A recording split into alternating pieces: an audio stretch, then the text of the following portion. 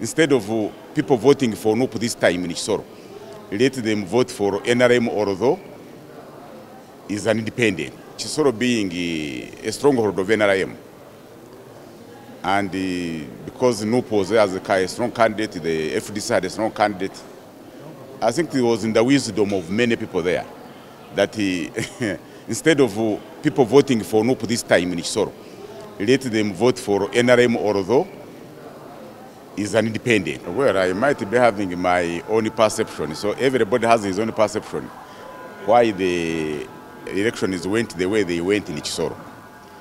So you're asking me that, but the one who won was the candidate, so it is not abnormal for an independent candidate or any candidate to win. But why the NRM lost basically is that there are very many unfulfilled pledges that people thought that NRM had not done much in the district. That's one big issue that is there. Another big issue is that the way the primaries were held, many people are convinced that they were not free and fair because, first of all, there were no registers. And since there are no registers, they don't know the numbers of people who voted, who was supposed to vote. So when they raised the issues to be solved in within the electoral commission system of NRM, I think because of the timelines, they didn't have time to listen to the candidate who complained. Because I am told the candidate who raised those issues wrote to the Secretary General, and there was no reply until they went for nomination. So there was no alternative that she could stand as an independent.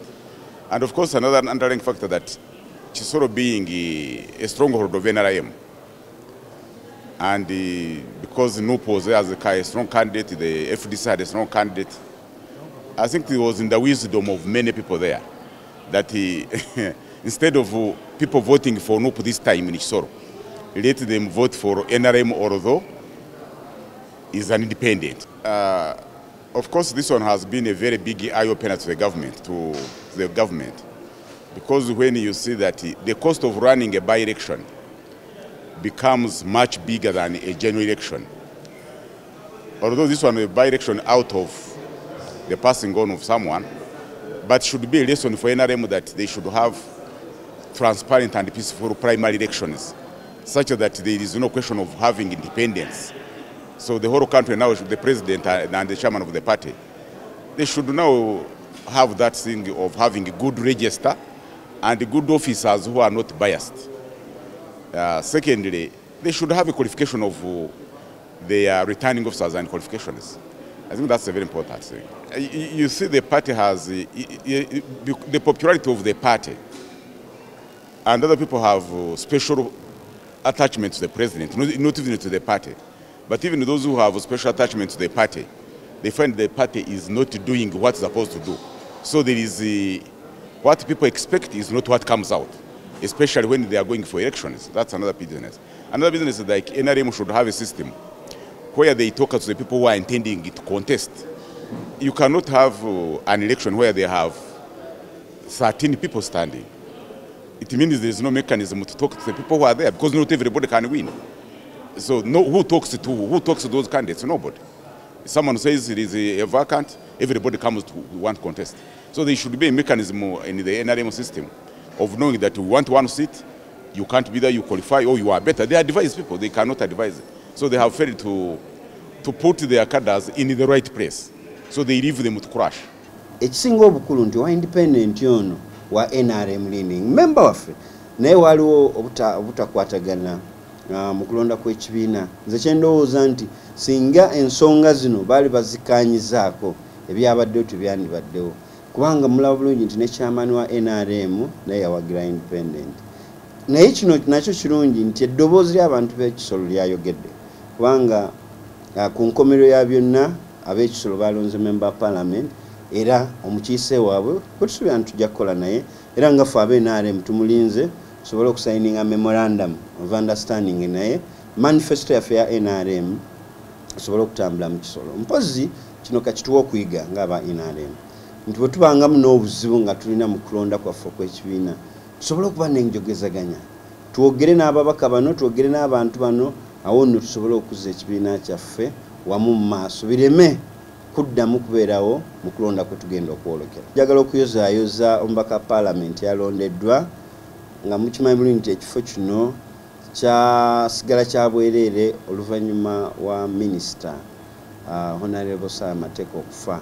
Naye nga nammwe mwalabye nti ekifo kino kyawanguddwa wa independent. The Kisoro by-election was a very great incident to learn from.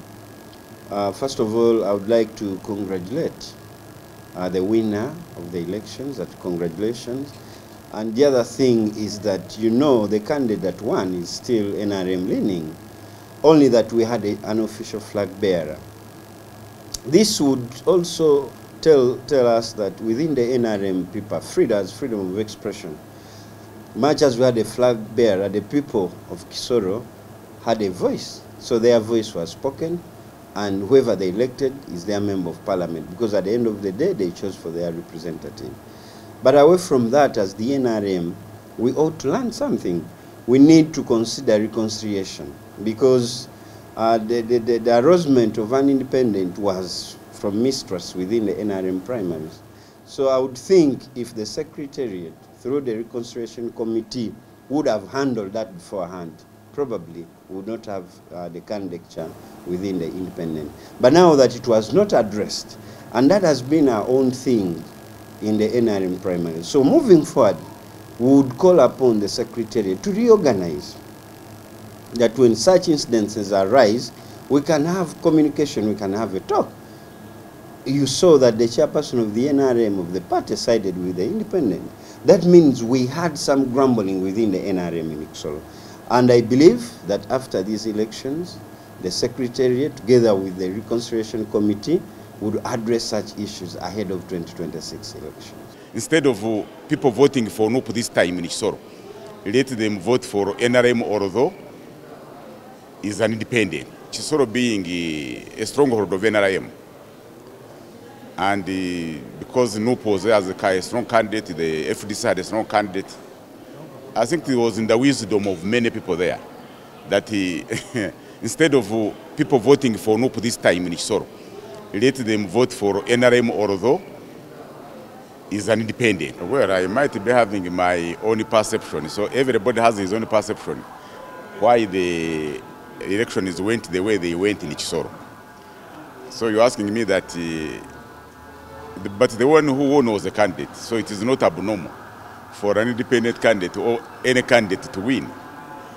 But why the NRM lost basically is that there are very many unfulfilled pledges